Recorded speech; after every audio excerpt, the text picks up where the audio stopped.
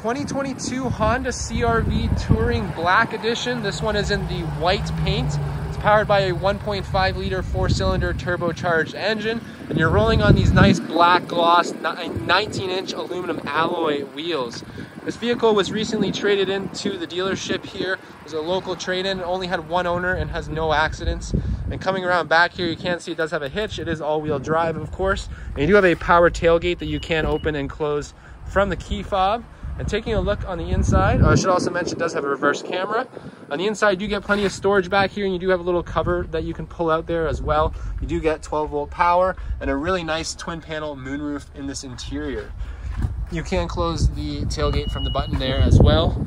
Coming around to this interior, really nice black leather interior, really comfortable seats front and back, and you have that nice big moonroof. The rear passengers enjoy a couple USB ports as well as their own climate vents and cup holders that fold down from the center seat. And coming around to the front, you do have driver's seat memory here, power windows and locks, of course, power glass adjustable mirrors. You do have some lane keeping system on here, and you can also open and close the tailgate there as well. Really cool seats up front that say Black Edition on them. They're really comfortable power driver and passenger seats. The vehicle was really well looked after.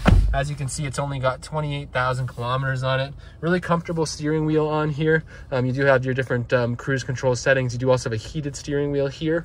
And of course, heated seats in the center console. You do have your navigation in there. And if I pop it in reverse, there is your reverse camera. Sorry, I'm trying to do this left-handed here.